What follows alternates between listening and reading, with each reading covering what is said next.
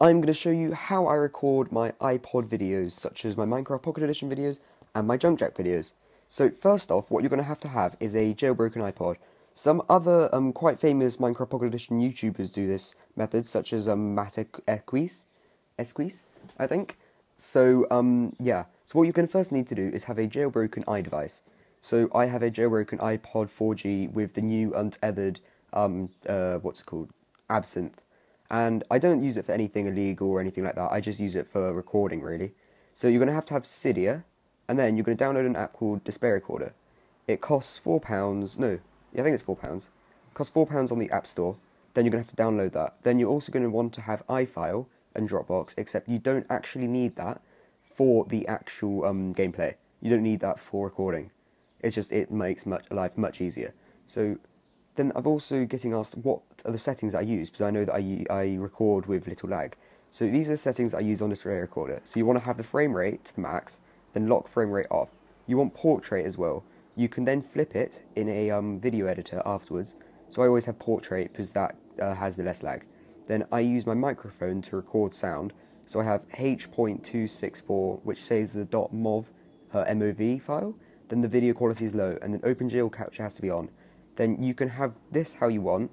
I always have it as hidden, so I do gameplay stuff. And then tap size small, but that doesn't really matter. Then I have my YouTube account synced, but I took off the password. Okay, so then after that, you're going to want to get the game that you are playing. So I'm going to be doing this example with Minecraft Pocket Edition.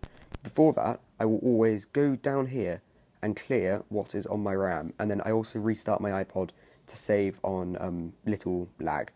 I'm going to look at the settings that I use to play Minecraft and film Minecraft videos. So let's just go into the settings.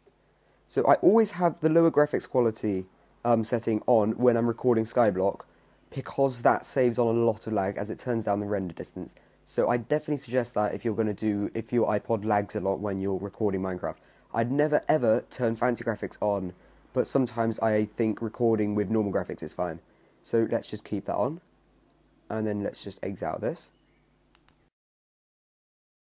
So I've just saved what I just recorded.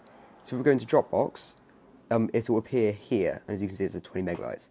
So then after that, you can click it and you can click upload to YouTube, or you could go into iFile, and this is what I do. I go into iFile, then let's just reload it, and you go to this DisplayRecorder app. You can click open in iFile when you're on the app. So then here's the video that I just recorded. And it was me showing how I do it. So your video player, Dropbox, and download. But if you have Dropbox installed, you can click Dropbox and upload it to Dropbox. Dropbox.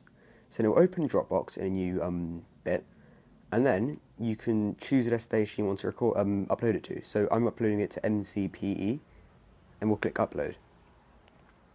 Then, after a while, it will just upload. As you can see, these are the other videos that I've uploaded. So after a while, it will upload, and I'll come back when it's finished uploading. So it's just finished uploading. As you can see, here's the file, this one there. So then you go into Dropbox, and you can see it's uploaded right there. So then, what you do is then you'd go onto your PC, and you download it straight from there. So that's just an easy way of putting it onto your PC. So I hope I've shown you some useful tips in this video, and subscribe. And if you wanted any more information, look at the description below or ask me in the comment section, and I love reading your comments. So thank you and goodbye.